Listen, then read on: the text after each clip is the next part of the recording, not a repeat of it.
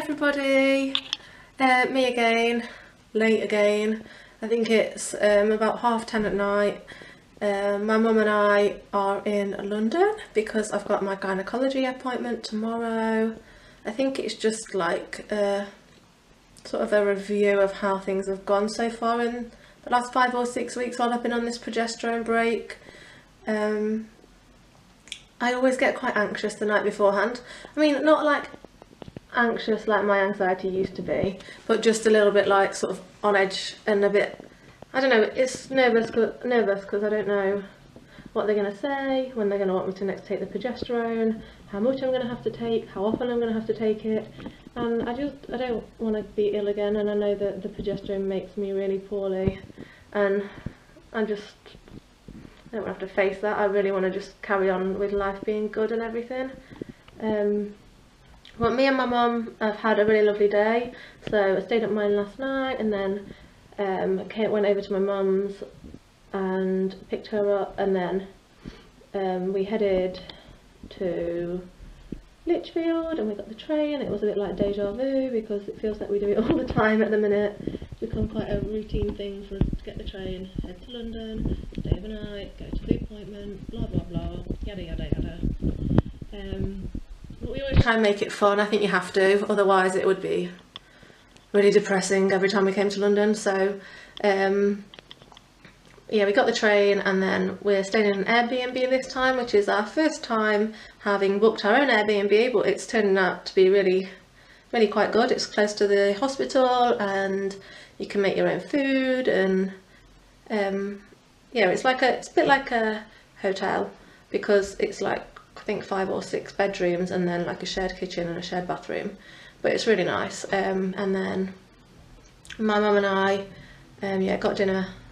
Well, we self-catered, so we got dinner, and then we headed into Chelsea because it's Chelsea, or the Royal Chelsea Show, or Royal Chelsea Flower Festival, or something like that. I don't remember the exact name of it, but anyway, all around like Sloane Square and all in London, there is lots and lots of flowers, and like shops have done window displays and big flower displays everywhere. And my mum loves flowers, and she was like literally like a kid in a sweet shop. I was like, oh my god, mum, you're like blinkered, like you're just so like just, well, yeah, she like went off with both the phones. I was like, where the hell has she gone? She was gone for about 20 minutes. Then she got off the bus at the wrong stop, and we just had to walk like half an hour in the dark, not really knowing where we were going, just hoping for the best. But you know, we're home now, it's all good. And then also, like, I'm really trying at the moment to challenge things with my eating disorder because, like, obviously I've had anorexia and I've had an eating disorder in the past. Now, what came first, like chicken or egg situation? Did my anorexia and eating disorder develop or become so problematic because of my PMDD, or was that just another thing on its own? I'll never know, and I don't need to know. All I need to do is deal with it and move on and keep plodding on with recovery. And like, oh my gosh, it's so funny. So like, it's so ironic really actually, because my body image is so much better at the moment, and it just proves to me like that the more I restrict and engage in my eating disorder behaviours, the worse my body dysmorphia becomes.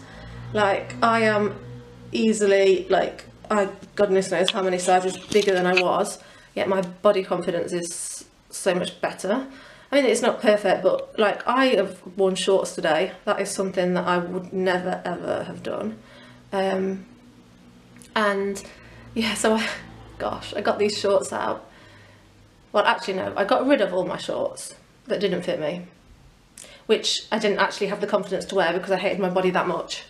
So I bought them, probably wore them for about an hour in the house, and then was like, oh god, I look so hideous, I can't go out in them, because I thought I was too fat. So yeah, I got rid of those like probably a year or a year and a half ago, when I just decided that I wasn't going to wear them, and they were like, I wasn't comfortable in wearing them, so I got rid of them.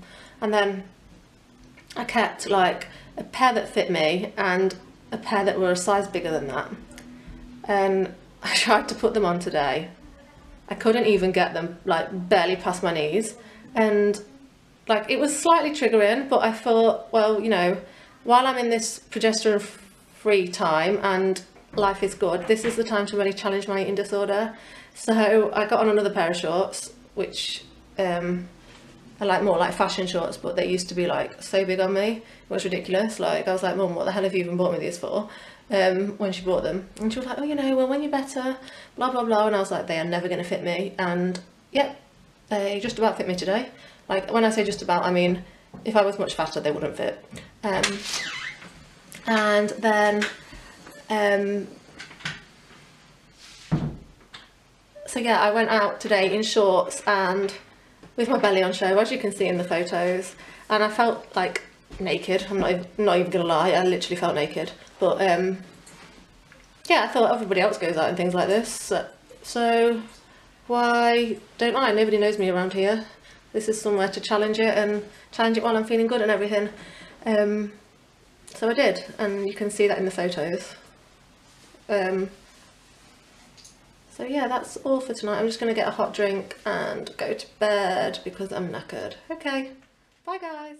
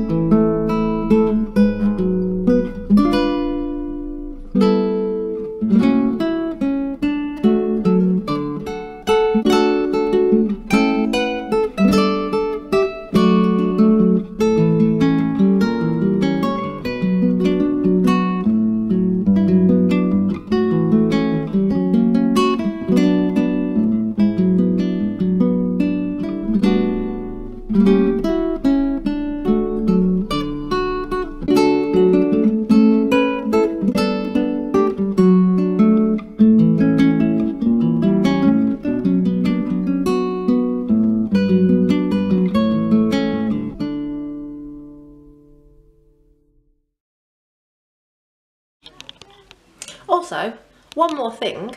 So on Thursday I am running the support group at the local eating disorders charity where I volunteer, and I've done this quite a few times before, but organisation.com, I am normally either super organised and I've planned it like weeks and weeks in advance, but that's not very often, or I'm like planning it sort of in the hours beforehand and getting really stressed trying to cram it all in.